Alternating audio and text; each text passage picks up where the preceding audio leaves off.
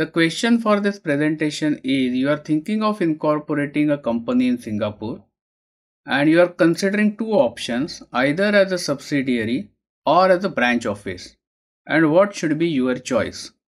So to understand this, let's look at the differences between these two forms of entities and which of the options scores more. So if you consider the liability of the branch reaches to the parent company in its home country. Whereas in case of a subsidiary company, liability of a subsidiary is independent and it will not have any impact on the parent company. So obviously here subsidiary company scores 1. As far as directors and resident director requirements are there, they are not different. They are just terms slightly different in both these entities. So no specific form scores here. The name of the branch must be same as parent entity with the word Singapore branch added. Whereas in case of a subsidiary company, it can be entirely different from parent company. As far as Memorandum and Articles of Association is concerned, branch follows the Memorandum and Articles of Association of the parent company, whereas a separate constitution is prepared for subsidiary entity.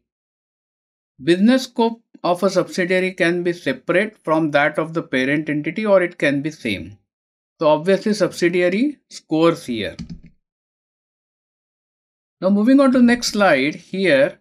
When it comes to corporate taxes, branch is considered as a non-resident entity and the tax benefit, the tax exemptions, those are available for existing as well as new startups are not available for the branch.